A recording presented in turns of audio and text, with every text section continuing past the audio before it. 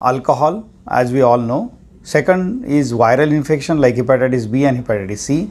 Third is non-alcoholic steatohepatitis, which is because of the obesity, diabetes. Uncommon causes, but they are to be listed, are drug-induced, toxins, heavy metals, autoimmune liver diseases like autoimmune hepatitis leading to cirrhosis of liver.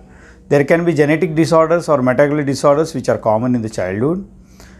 Wilson's disease because of copper overload, and alpha-1 antitrypsis, and so on.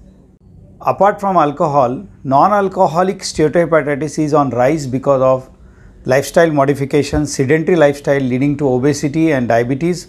Incidence is also rising and ultimately leading to more fat deposition in the liver, from fatty liver to hepatitis, and from hepatitis to cirrhosis of liver.